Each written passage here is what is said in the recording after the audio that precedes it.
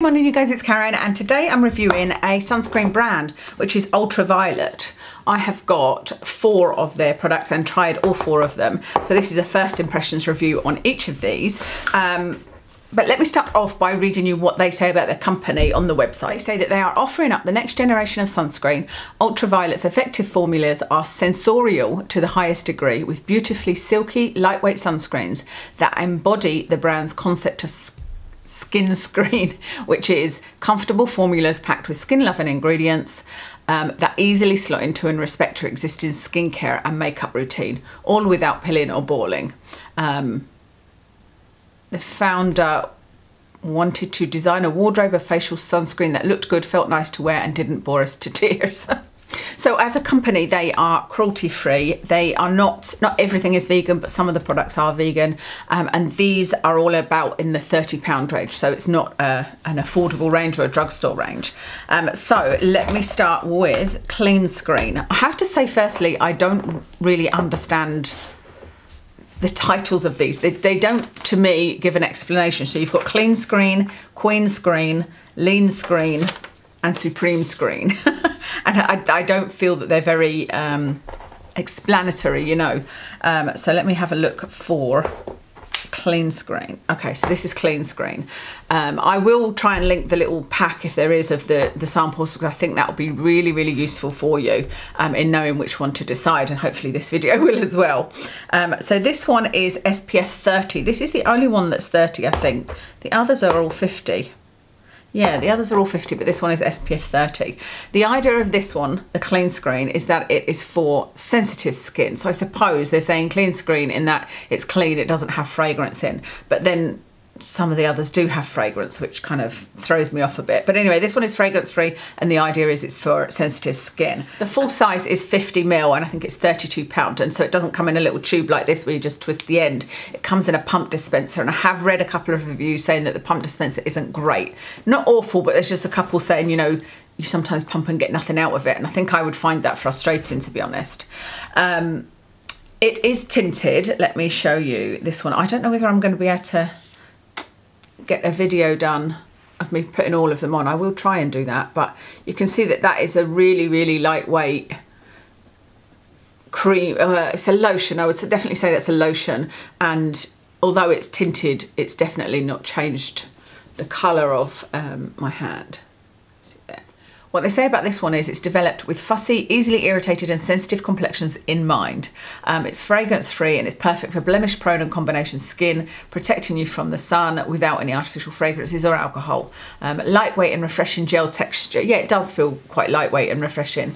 SPF 30, natural looking finish that won't mess your makeup up or your skin. Makes short work of redness with its soothing capabilities. Titanium dioxide is what gives this formula its broad spectrum protection, while plant-derived pentavitin pumps the complexion with moisture. I've never heard of that, pentavitin. Think plump, juicy skin with a side of satisfied glee. So the main ingredient in this is titanium dioxide, but it's not 100% mineral. This also has tinasorb M and euvanol A+ in, so it is a mix of titanium dioxide and the newer kind of chemicals, if you like. But it has UVA and UVB. They call all of their sunscreens reef safe because they don't have oxybenzone or palm oil in any of them, so they say that they are all reef safe. My comments I've written down are that it's thin but not gel-like. I have to say it is very refreshing feeling, but when I put it on, it doesn't feel like a gel. Well, I suppose it's ever so slightly cooling. Maybe I'm just being super fussy with that, but it did feel very thin and it feels quite nice. It dries it very, very quickly. I found that it dried quickly, and when it dried, my skin felt tight. That's what I noticed about it. So nice to apply, dried quickly, a very light tint that didn't really affect much at all. But my skin felt very, very tight once it had dried, excuse me. Really good under makeup.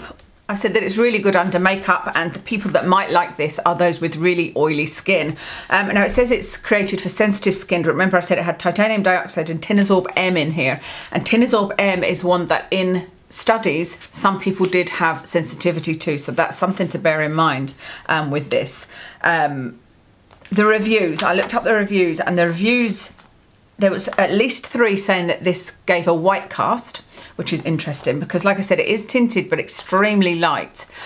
So yeah, 3 people said it gave a white cast. 3 people said that it was drying, which I would totally agree with because, like I said, my skin felt very, very tight. I think if you're going to use this one, unless you've got super oily skin and don't find that your skin ever gets tight, you're going to need to use a moisturiser underneath this. Doesn't sting, people were saying. People were saying how lovely and lightweight it feels, and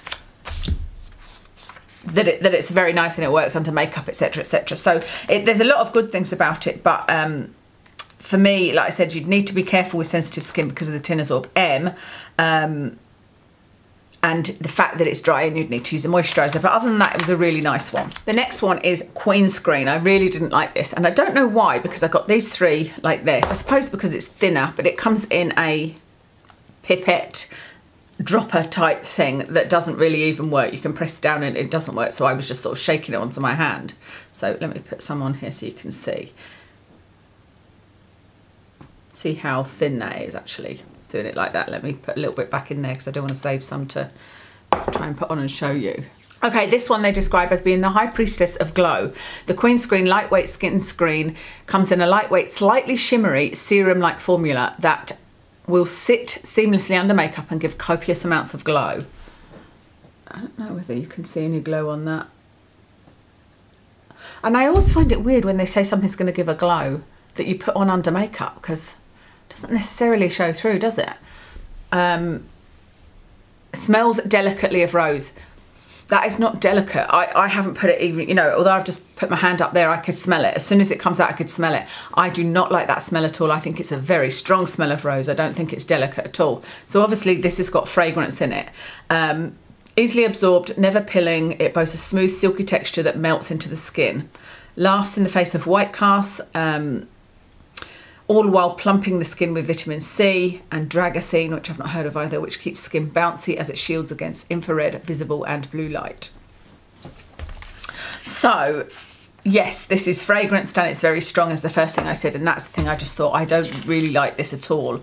I don't think it feels lightweight. It says that it's a lightweight product, and it looks like it's lightweight, but it feels a bit greasy to me, which I suspect is because whatever they've got in there to give it a glow, you know, it just feels a little bit greasy, but not in a bad way. It didn't feel, I didn't put it on and think, oh no, this is horrible. I just thought, I wonder if this is going to sit okay under makeup. But it does feel really, really moisturising, and my skin did feel really lovely. The ingredients in this one are octinoxate and Tinasorb S and Tinasorb M, and so for me it certainly wouldn't be a repurchase anyway because of the fragrance, but I don't want to buy something with octinoxate in it, so for me it's a complete no-no. But it is a lovely feeling formula.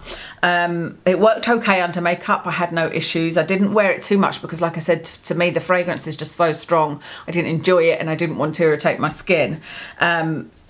The skin type, when I've put what skin type would I recommend it for, I've said none or hardy. Very, very hardy skin that can put up with fragrance. I mean, saying that, even if you don't feel the fragrance is irritating your skin, chances are it could be, just like cigarette smoke damages your lungs and you can't see it, you know. The reviews are actually pretty good on this though. They say that it's lightweight. A lot of people said it was lightweight. A lot of people said that there is no white cast with this, but this one isn't. This is the only one that isn't tinted, you know. It is just a white coloured, it does feel like a serum, a white coloured serum.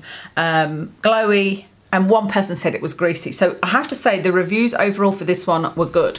But for me, it's an absolute no-no because of the smell and because it's got octinoxate in. I just prefer to avoid it. Okay, so the next one is called Lean Screen, and this one is a mineral mattifying, fragrance-free SPF 50. It's a mineral-only SPF that will have you rethinking everything you know about mineral SPFs.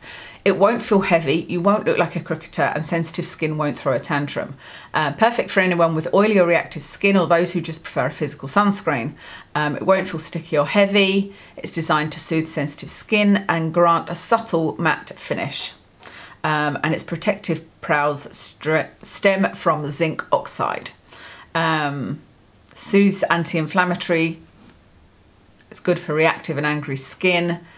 Provides a refreshing hit of hydration. I mean, it sounds like it does everything, doesn't it? A plump, juicy finish plus antioxidant-rich Kakadu plum guards your skin against free radicals. So, This one is £34. I think all of these three come in that same sort of pump dispenser. It is tinted. That's what it looks like. This one is vegan. This is the only one I think that was listed as vegan. The main ingredient in this then is zinc, and for it being just a zinc, it does, when you put it on your hand, it does feel nice. It is definitely a bit thicker than, you know, any other one that you'd expect with it being just a mineral sunscreen. And they have said, you know, it's not hard to spread and all that, but my notes say that it feels very thick on the skin, that it's not easy to spread, and that it dries quickly, but is hydrating. So for me, I felt like I really needed to rub this in, but I wouldn't say it was hard to spread. It just wasn't easy. It wasn't one that, you know, like a serum that goes on straight away. Like, you need to work this in a little bit. I'm saying it dries quick. It's not feeling like it dries too quickly on my hand there, and it is very hydrating. I didn't actually find this to be too matte, to have too much of a matte finish, but again, you'll be able to see that if I manage to put a picture in of me wearing it. But even here, it's, even on my hand, there's a little bit. I suppose I've put quite a few on here now, haven't I? So I don't know which ones showing through. But the reviews for this say, there's a lot of them saying that it wasn't mattifying at all, but there were some saying this is amazing, this is very mattifying, but there were more saying it's not mattifying at all. A lot of people said how it needs working in, what I was just saying there. A lot of people said it gave no white cast, so obviously it is tinted. It's a nice coloured tint, so that's good. A lot of people saying it didn't give a white cast, and a lot of those, or certainly some that I read, were saying that they had darker skin and normally had a problem with that. A few people are saying how this is the best mineral sunscreen they've used, and that it's very hydrating. This one I would say is the best out of all of them. This is one that I would definitely consider using again. I didn't find any issues with it. Like I said, my skin didn't feel dry, it didn't feel too greasy. I like the ingredients, there's nothing, no fragrance, nothing like that. It's just zinc. I'm happy with using just zinc. It's not a lightweight one. It's certainly one that I would turn to if my skin was feeling more dry, even though this says that it is more towards, didn't they say it was more towards, yeah, oily or reactive skin? I wouldn't say so. It doesn't, I don't think I would have liked to have used this when I had oily skin. I would say maybe normal skin, or if you're specifically just looking for a physical sunscreen or a zinc sunscreen. I guess you probably get the most information from me putting it on my face, so I'll try and put all of these on so that you can see what they look like. But this, just down to the ingredients and how it feels, and, you know, having used it for a couple of days, I would recommend this one. The final one is, which one is this? The yellow, I think, the Supreme Screen. This one is £34 for a 50ml tube. It is so lightly tinted, and it does feel lightweight there. It actually feels really nice going on this one. This one has fragrance in it, and I was really surprised at that, because when I first used it, I thought, is there a fragrance or is there not? It's not one that, like with that rose scented one, the Queen Screen, where you open it and you can smell it immediately. It's one where you put it on and then just occasionally I was like, oh, I can smell something clean smelling. And when I put my nose right up to it, it's very faint, it's very light, but it's like washing powder. That's what it smells like to me. It is like what you'd expect if you bought a candle that was like clean scent, you know? That's what it smells like. So it's quite nice, but it does have fragrance in it. Which I think is a shame for something that's moisturising, and the fact that they're saying, you know, that they sort of gear towards sensitive skin. This one I think is hydrating, so obviously it is targeted towards people with dry skin. Let me just look it up for you so I can tell you exactly what they say. So they're saying this is a moisturiser, high level SPF and primer all rolled into one. It lasts in the face of white cast, offers an incredible level of protection, plumps the skin with vitamin C, keeps the skin feeling bouncy, super hydrating and ideal for all skin types, though especially great for normal to dry. It's the all-rounder and crowd pleaser of the SPF realm. Choose this if you're overwhelmed with choice and don't know what to go for. So yeah, it is very moisturising. Let's see what I've said. Well, let me tell you the ingredients first, actually. I feel like I'm all over the place this morning. I might need to redo this video if it doesn't make sense when I edit it. This is another one that has octinoxate in it. So it's octinoxate, tinasorb S and tinasorb M in here. It is fragrance, like I said, it is hydrating. It is aimed for dry. I would say that it would be good for dry skin. I would say avoid it if you have sensitive skin because of the fragrance, and it also has tinasorb M in it. The reviews, most of them, again for this one, are amazing. They say that it's very hydrating.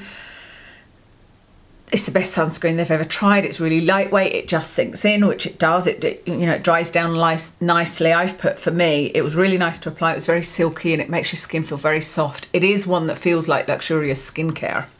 But there are also people that said they got irritation. 2 people got a very severe irritation to this. So I would say that it would either be something in the fragrance or it would be the Tinasorb M. And a couple of people said that it pills as well, interestingly. It didn't for me, but a couple of people said they just couldn't get it to not ball up. So that was a bit weird.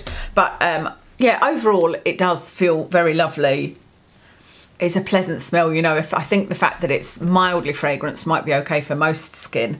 Okay, so that's my first impressions review of them. Let me tell you what I would recommend for different kind of skin types. So firstly, I would not recommend this one at all. This is the Queen Screen. It's too heavily fragranced, and the dropper, there's a lot of issues with the dropper. Not just I've got issues, but there's issues listed, you know, in reviews. If you have got oily skin, I would say to go for the Clean Screen, because the one that they recommend for oily skin is the Lean Screen, but I'm saying go for the Clean Screen, which is the one that's actually recommended for people with sensitive skin. But I say that because it's the one that everybody reports as drying, which suggests it's more matte and less, you know, greasy feeling, etc., which for me, it did feel very, very thin and very lightweight. And my skin felt tight. So I think back when I had really, really oily skin, I might have got on quite well with this. And the ingredients in this are good. So I would say go for the Clean Screen if you have oily skin. If you have dry skin that's not sensitive, then go for the Supreme Screen, because this one is lightly fragranced, which is why I say don't go for it if you've got sensitive skin, but it is hydrating, so good if you've got dry skin. If you have sensitive skin, I would say go for the Lean Screen, which I think, is it this one? Yeah, the Lean Screen. This is the one that is geared towards oily skin, but a lot of people are saying it's not mattifying. I would say this is more for normal skin. But if you've got sensitive skin, this one doesn't have any fragrance in it and it's just zinc based. So I think that one would be good for you. So what have we covered? Dry, oily and sensitive. Like I said, the Queen Screen, I just wouldn't recommend to anybody. So